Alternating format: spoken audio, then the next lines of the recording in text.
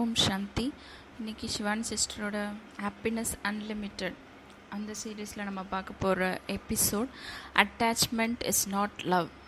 பற்றுதல் அன்பு இல்லை அப்படின்னு சொல்கிறாங்க. ஸோ போகலாம். ஸோ அவர் சொல்கிறாரு, இது ரொம்ப வித்தியாசமான அனுபவமாக இருக்குது. நம்ம ரொம்ப கடந்த எபிசோடாக என்னென்ன பேசிகிட்ருக்கோம், அன்பு, அமைதி, நம்மளோட மைண்டோட நிலையான தன்மை, இதெல்லாம் எப்படி இம்ப்ரூவ் பண்ணுறது அப்படின்லாம் பேசிட்டு வந்தோம். இதை பற்றின மெயில்ஸு, இமெயில்ஸ் இதெல்லாம் எனக்கு வருது, மெசேஜஸ்லாம் வருது. அப்புறம் நான் சில மெசேஜஸ், பிரம்மகுமாரிஸோட மெசேஜஸ்லாம் வாசிக்கிறேன். ஸோ யூனிவர்ஸோட அதை பிரபஞ்சத்தோட நல்லா கனெக்ட் பண்ணியிருக்கிறது என்னால் உணர முடியுது.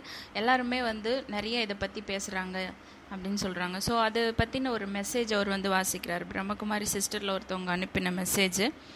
So original quality, most original quality, நம்மளோட நிஜமான தன்மை மிக்ஸ் ஆகிருக்கு. சில காம்ப்ளிகேட்டடான கஷ்டமான விஷயங்களோட மிக்ஸ் ஆகிருக்கு. அது என்னென்னு பார்த்தீங்கன்னா, பற்றுதல், அப்புறம் பொசசிவ்னஸ், எனக்கு மட்டும்தான் வேணும், டிபெண்டன்சி, சார்ந்து இருக்கிறது, இந்த மாதிரியான விஷயத்தெல்லாத்தையும் பில்டப் ஆகி அதுவே ஒரு பழக்கமாக உண்டாயிட்டு நம்மளுக்கு கடைசியாக நம்மளோட நார்மல் குவாலிட்டி, நிஜமான தன்மையான அந்த அன்பு இதெல்லாம் மாறி, அன்புனா கேர் பண்ணுறது, ஷேர் பண்ணுறது அப்படின்னு ப்ராக்டிக்கலாக யோசிக்காமல் எல்லோரும் என்ன பண்ணுறாங்க, இதெல்லாம் இப்படிலாம் இருந்தால் தான் அவங்கள சுதந்திரமாக்க முடியும் அப்படின்னு சொல்லிடுறாங்க. இந்த மாதிரி பற்றுதலோட அவங்க மேலே அக்கறை எடுத்துக்கிறது, இப்படி எனக்கு மட்டும்தான் வேணும், என்கிட்ட இப்படி இருக்கணும் அப்படின்னு சொல்கிறதுனால தான் இவங்க சரிப்படுத்த முடியும்னு ஒரு தவறான கண்ணோட்டத்தில் இருக்கிறாங்க.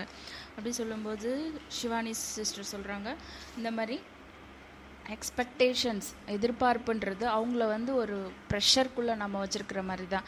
அவங்க இதை இப்படி செஞ்சால் தான் சந்தோஷமாக இருப்பேன், நான் இப்படி செய் அப்படி செய் அப்படின்னு சொல்லிட்டு இருக்கும்பொழுது அவங்க என்ன பண்ணுறாங்கன்னா, நான் அவங்கள சந்தோஷமாக வச்சுருக்கிறதுக்காக என்ன பண்ணணும், இந்த விஷயத்தை எப்படி செய்யணும், இந்த செயலை எப்படி செய்யணும், இந்த வார்த்தை எனக்குள்ளே பிறக்கிற சிந்தனையை எப்படி நான் வார்த்தையாக கொண்டு வருது, என் செயலை எப்படி தெளிவுபடுத்துறதுன்னு இப்படி எக்கச்சக்கமான ஒரு ப்ரெஷரில் அந்த சோல் ஈடுபட்டு என்ன பண்ணுது அப்படின்னு சொன்னால் அவங்களா இருக்கிறதில்ல. அதே மாதிரி அந்த செயல் இருக்கிறவங்க எதிர்பார்க்குற மாதிரியே அமையறதும் கிடையாது. அதனால் இவங்களும் மகிழ்ச்சி இழக்கிறாங்க, அது அவங்க பெறாங்க இல்லையா, அவங்களுமே மகிழ்ச்சி இழக்கிறாங்க. ஸோ இதனால் எந்த ஒரு பெனிஃபிட் ரெண்டு பேருக்குமே கிடையாது. ஸோ மரியாதைன்னா இப்போ என்ன நம்ம முடிவு பண்ணிக்கிறோன்னா, நம்ம நினைக்கிறத, நாம் சொல்கிறத இன்னொருத்தவங்க அப்படியே செய்யும் பொழுது தான் தன்னை மதிக்கிறதா நம்ம நினச்சிக்கிறோம். அது அப்படி கிடையாது. அவங்க போக்குக்கு இருக்கிறாங்கன்னா தான் அவங்க நம்மளை மதிச்சிருக்காங்க அப்படின்றது தான் உண்மையான விளக்கம். உண்மையான ஆன்மீக ரீதியான ஒரு பொருள் பார்த்திங்கன்னா அங்கே தான் தெளிவுபடுது. ஆனால் நம்ம சொல்கிறபடி, நம்ம நினைக்கிறபடி அவங்க நடந்துக்கிட்டால் தான் தன்னை மதிக்கிறாங்கன்னு சொல்லி ஒரு தப்பான பிலீஃப் சிஸ்டம் போயிட்டுருக்கு.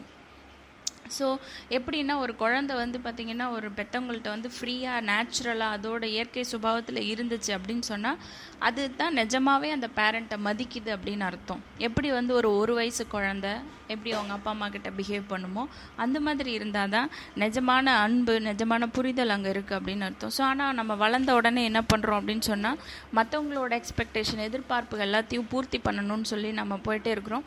பூர்த்தி பண்ண முடியலன்னா நம்மளும் அப்செட் ஆயிடுறோம், அவங்களும் அப்செட் ஆயிடுறாங்க. ஸோ இன்னொரு விஷயம், இந்த டிட்டாச்மெண்ட், பற்றுதல் இல்லாமல் விலகி இருக்கிறது அப்படின்னும் போது ஆன்மீக ரீதியாக இதை சொல்கிறாங்க இல்லைங்களா, விலகி இருக்கணும், பற்றுதல் இல்லாமல் இருக்கணும். ஸோ இது எல்லாருமே தப்பாக புரிஞ்சுக்கிறாங்க. என்னென்னு புரிஞ்சுக்கிறாங்க அப்படின்னா, ஏதோ யாரையும் கண்டுக்காமல், யார் மேலேயும் அக்கறை வச்சுக்காமல் ரொம்ப தள்ளி இருந்துடணும் அப்படின்ட்டு. கண்டிப்பாக அப்படி கிடையவே கிடையாது.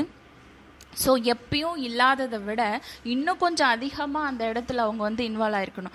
எல்லாருமே ஒருத்தர் குடும்பத்தில் ஃபிசிக்கலாக அவங்க உடல் ரீதியாக அங்கே தான் இருக்கிறாங்க, பட் மன ரீதியாக அவங்க அங்கே இருக்கணும். காமன், ரொம்ப அமைதியான ஒரு நிலையில் அவங்க அங்கே இருக்கணும். காமன் பீஸோடு அவங்க அந்த எந்த மாதிரியான சூழ்நிலைகள், யார் எப்படி கோவப்பட்டாலும் ஒருத்தராவது அந்த காம் ஸ்டேட்டில் அவங்கள நிலையாக வச்சுருக்காங்க அப்படின்னு சொன்னால் என்ன ஆகுது அப்படின்னா, அவங்களுக்கு ஹெல்ப் பண்ணி அவங்க திருப்பி மேலே வராங்க. ஆனால் இதை எப்படி புரிஞ்சுக்கிறாங்கன்னா, ஏதோ விட்டுட்டு வெளியில் வந்துடணும் அப்படின்ற மாதிரி எல்லாருமே புரிஞ்சுக்கிறாங்க. ஆன்மீகம் அதை சொல்லலை.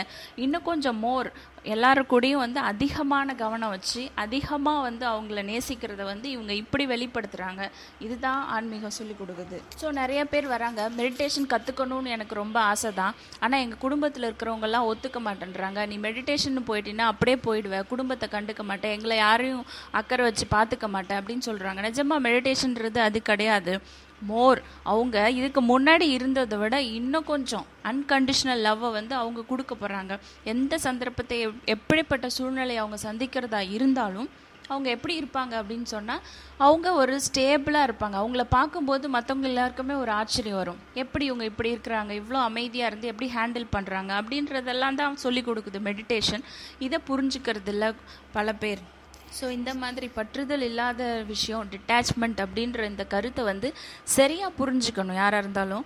இது ஏதோ வந்து விட்டுட்டு போகிற விஷயம் கிடையாது. இன்னும் கவனம் அதிகமாக, இன்னும் அவங்களோட பக்கத்தில் இருந்து இன்னும் ஏற்கனவே அவங்க இருந்ததை விட இன்னும் பெட்டராக இருக்கணும். ஏன்னு சொன்னால் அவங்க அவங்களுக்குன்னு ஒரு தனி அஜெண்டா வச்சுருக்காங்க. அதாவது என்ன, அவங்க அந்த 7 குணங்களோட நிரம்பி இருக்கிறதுனால அவங்க எப்படி இருப்பாங்க, அன்பாக இருப்பாங்க, அமைதியாக இருப்பாங்க இல்லையா, தூய்மையாக இருப்பாங்க. இந்த எல்லா கட்டத்துலையும் அவங்க அப்படியே இருக்கிறதுனால அவங்க இன்னொருத்தவங்களை வந்து ஹெல்ப் பண்ணி அந்த சந்தர்ப்பத்தை இருந்து வெளிக்கொண்டு வர்றதுக்கு ஹெல்ப் பண்ணுறாங்க. ஸோ இதை வந்து கரெக்டான கண்ணோட்டத்தில் புரிஞ்சுக்கணும். ஸோ நான் முதல்ல இண்டிபெண்ட்டாக இருக்கணும், நான் முதல்ல சுதந்திரமாக இருக்கணும். அதுக்கப்புறம் மற்றவங்களோட ஸ்டேட்லேயும் வந்து ரொம்ப கவனம் வச்சுக்கணும். அவங்க என் மேலே டிபெண்ட் ஆகாமல் இருக்கிற மாதிரி நான் பார்த்துக்கணும்.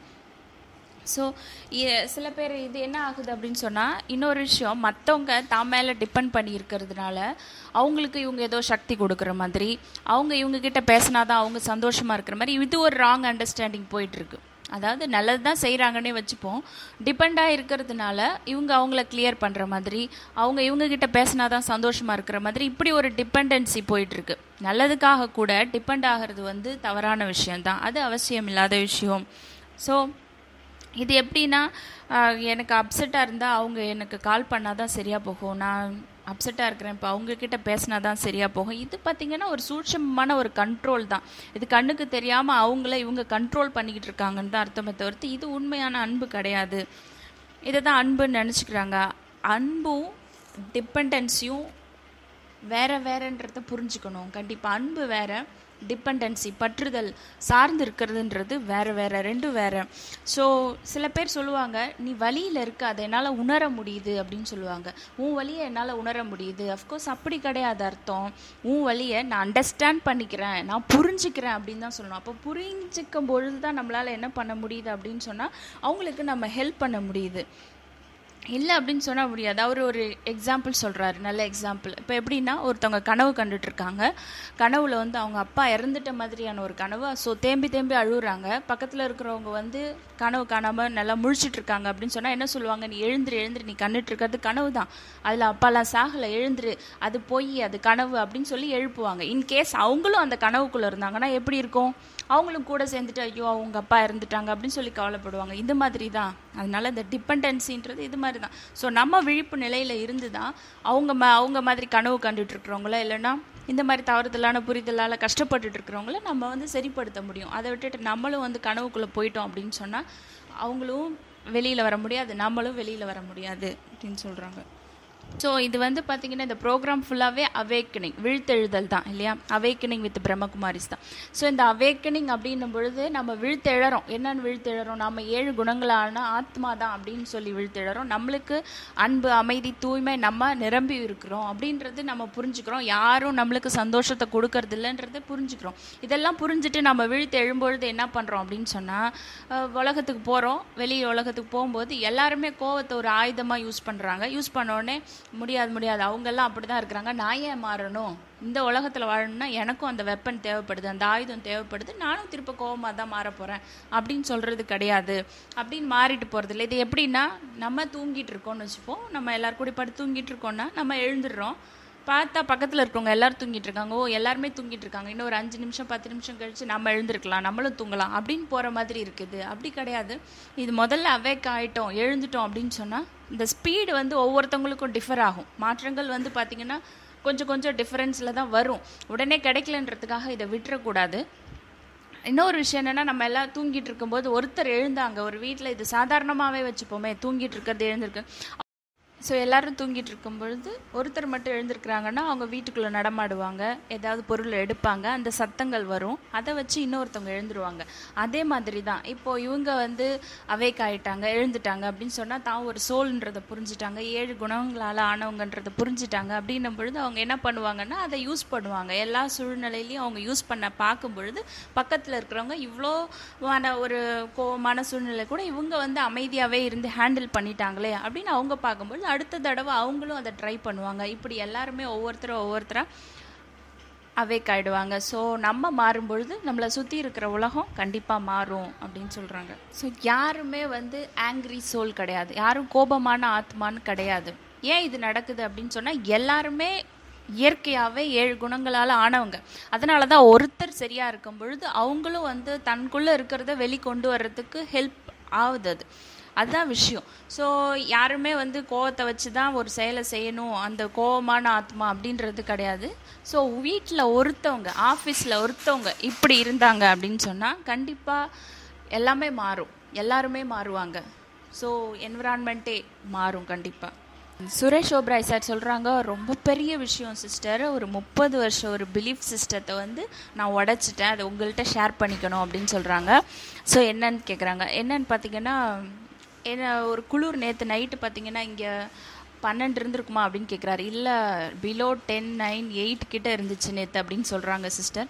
ஆமாம், இப்படிப்பட்ட கண்டிஷனில் இது நாள் வரைக்கும் என்ன நான் நினச்சிருந்தேன்னா விஸ்கியோ பிராந்தியோ ஸ்காட்சோ ஏதாவது சாப்பிட்டுட்டு ஃபுல்லாக நான்வெஜ் சாப்பிட்டுட்டு தான் தூங்கணும், அப்போ தான் நல்ல தூக்கம் வரும். பசி இல்லைன்னா நடுராத்திரியில் பசி எடுத்துரும், நல்லா தூங்க முடியாது. நல்லா தூங்க முடியலன்னா அடுத்த நாள் காலையில் எழுந்து நம்ம என்ன வேலை செய்யணுமோ அதை செய்ய முடியாது. இப்படி தான் நான் நினச்சி வச்சுருந்தேன். ஆனால் பாருங்களேன், நேற்று நான் நினச்சேன் ஓகே குளிருது பரவாயில்ல அப்படின்னு சொல்லிட்டு இதெல்லாம் கிடையாது, நான்வெஜ்ஜோ அந்த மாதிரி ட்ரிங்க்ஸோ வந்து எதையும் சரிப்படுத்துறது கிடையாது அப்படின்னு சொல்லிட்டு நான் முடிவு பண்ணிவிட்டு 2 கிளாஸ் பால் குடிச்சிட்டு நல்லா படுத்து தூங்கிட்டேன்.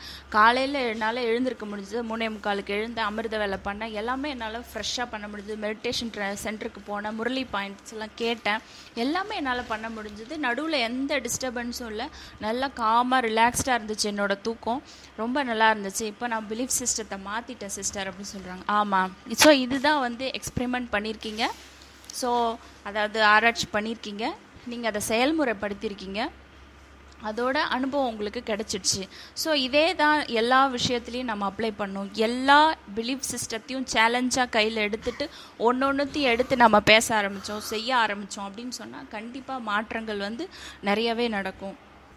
எக்ஸ்பெரிமெண்ட் பண்ணியிருக்கீங்க, எக்ஸ்பீரியன்ஸ் ஆகிருக்கீங்க, அனுபவம் ஆகிருக்கீங்க, உண்மையாயிடுச்சு. அப்போது இந்த உண்மையை நம்ம லைஃப் லாங் கண்டினியூ பண்ணிகிட்டே இருக்கலாம். இப்போ சர்க்கஸில் பார்த்தீங்க அப்படின்னு சொன்னால் பெரிய யானைகள் ஒரே ஒரு கால் மட்டும் அதுக்கு கட்டப்பட்டிருக்கும். அது ஆனால் வந்து அதை தாண்டி போகாது, அந்த கட்டுப்பாடை மீறி தாண்டி அது வந்து எதுவுமே பண்ணாது. அது ஒரு வலிமை உள்ள அனிமல் தானே. ஆனால் வந்து அதால் எதுவுமே செய்யறதில்ல. ஏன்னா சர்க்கஸ்க்கு வரும்பொழுது அது பார்த்திங்கன்னா குட்டி யானையாக வரும்பொழுது அதை அதே மாதிரி கட்டி பழகிடுவாங்க. அப்போது அது வந்து ட்ரை பண்ணி பார்த்துருக்கோம், அப்போது அதுக்கு அது பெருசு முடியாமல் போயிருக்கும். ஸோ அது பிலீஃப் சிஸ்டத்தை வந்து முடிவு பண்ணிக்கிச்சு, நம்மளால் முடியாது